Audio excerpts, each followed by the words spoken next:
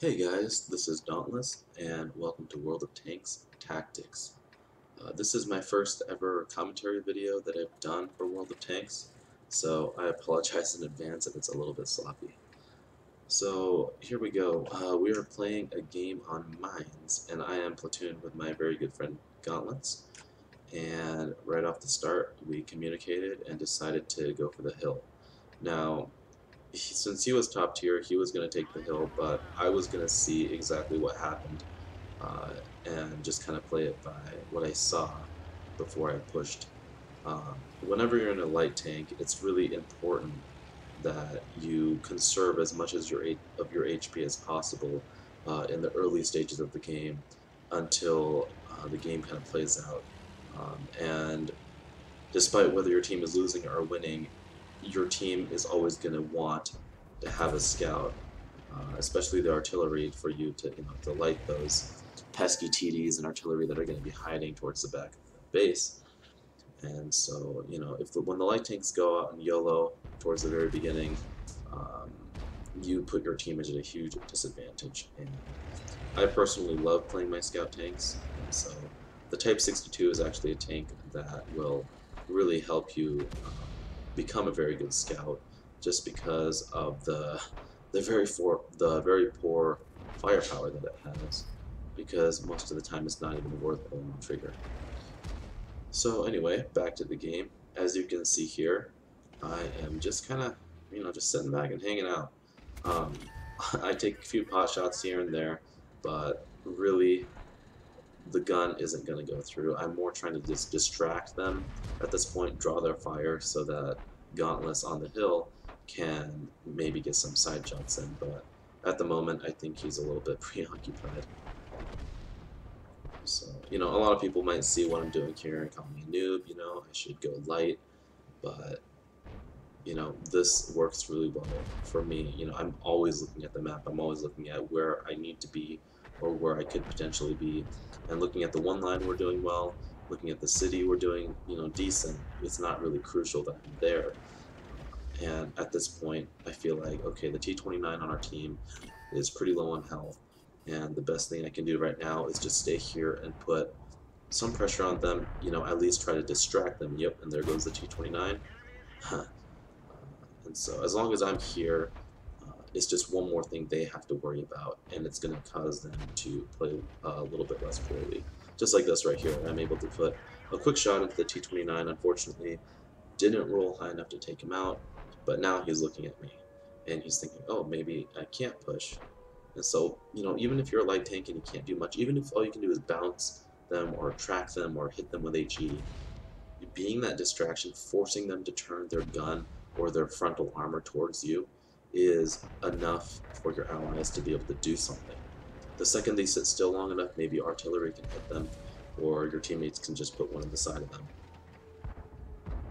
So at this point, I'm not extremely worried about the cap, because it is encounter and it will take 2 minutes. I figure Dauntless will be able to reset if needed to be. I really want to kill this IS-6 because I feel like he's going to push, and yep, there he goes. Aimed a little bit low to miss his space armor, and I'm able to take him out.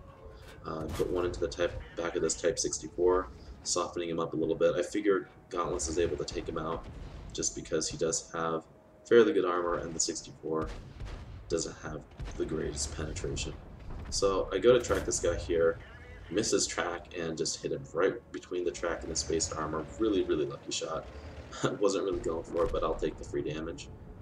Dauntless was able to take out the T-25/2. Here I go for a track shot, hoping Artie will be able to hit him, or Dauntless will be able to hit him, but I guess he wasn't ready for it. I just go for another snapshot, and I have no idea how that penetrated, honestly.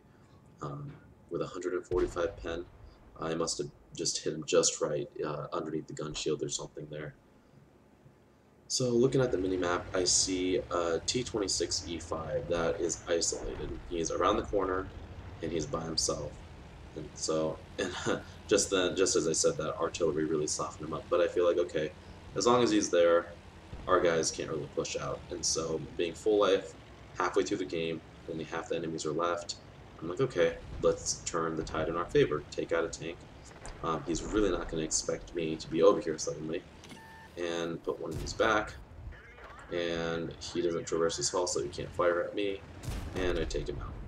Now, unfortunately, Dauntless got killed, and I really don't want to take on the Super Pershing head-on, especially with that T-28 HTC looking this way, and sure enough, our Tiger II got taken out by him. So I really want to get out of here as fast as I can because that Super Pershing has a fairly accurate gun, and if I sit around too long, he's going to permatrack me, kill me, just mess me up. This thing is very, very fragile, and one shot from the back will probably take out my engine, catch me on fire, knock out my ammo rack. Just all the crew are very tightly packed in this little tank, and so. And yep, there goes our last tank. So right now what's going through my mind was, okay, I need to just relocate, get myself into a more secure location, kind of think about what I need to do. I spot their light tank, and I realized here that he must be AFK. And the SB-1C in this kind of scenario is extremely dangerous because of his mobility, his auto cannon, and the fact that he has good vision.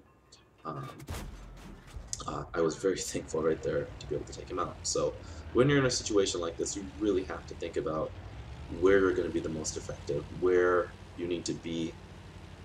So I decide that, okay, the Super is probably going to push our base, or try to push me at least. And I'm really concerned at the moment that the HTC is pushed up into the right into the middle of the F4, F5 area. And I'm like, okay, if he's there and I push out to kill the Super, what's going to happen? The Super is going to turn around and I'm not going to be able to pen him. And then I'm going to be trapped between two tanks if the HTC has managed to push his way there, and I'm screwed. But then I realize, okay, the Super Pershing is just going to get on cap, and I'm going to have to go back anyway.